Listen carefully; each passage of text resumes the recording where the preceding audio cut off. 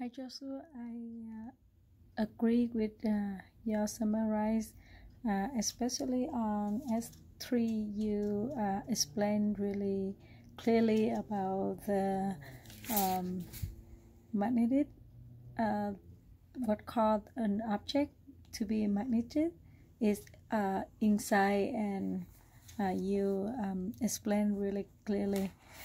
For S1, you said that the large bar magnet is the better way, but you said it would only attract metal only, and while the static electric object can attract many objects, but the science project here, the student need to separate metal from non-metal. So I think the large bar magnet is not the best way, but at least it can remove the separate the non-metal and metal that we help the purpose of this science project. So that is the best way.